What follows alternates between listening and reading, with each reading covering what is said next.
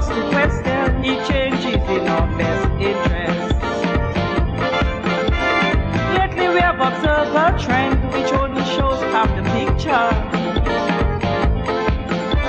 And while that half is much improved, why do we obscure the other?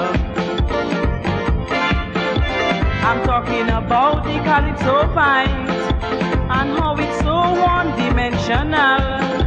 We call them serious, heavy topics, how things get to be so conventional. Who is going to show us how to rock?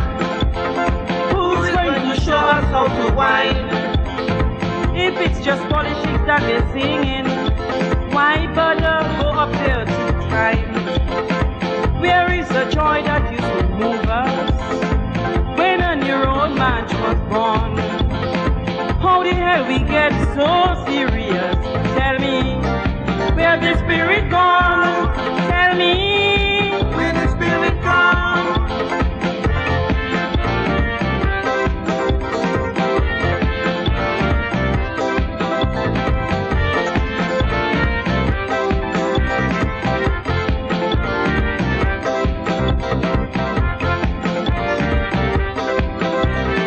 Fans and to the public, Calypso fulfills one duty. It reports crime and corruption and safeguards democracy. Remember when tourists let go and when ugly woman hide she face? When the children had their melee and we party on space.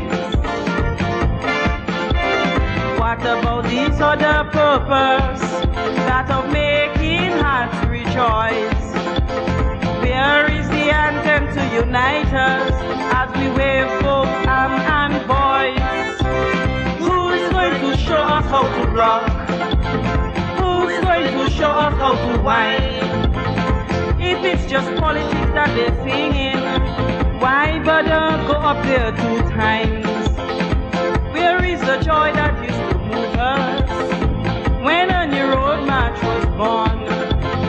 How the hell we get so serious? Tell me, where the spirit gone? Tell me, where the spirit gone?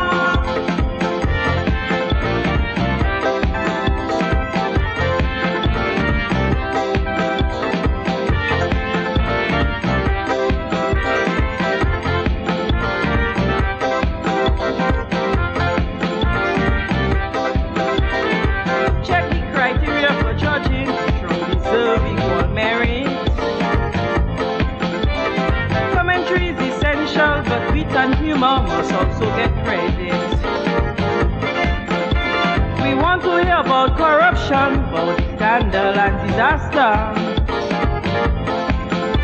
But sometimes we need some solace and escape in joke and laughter. We can't afford to lose the essence that makes this art form so exciting.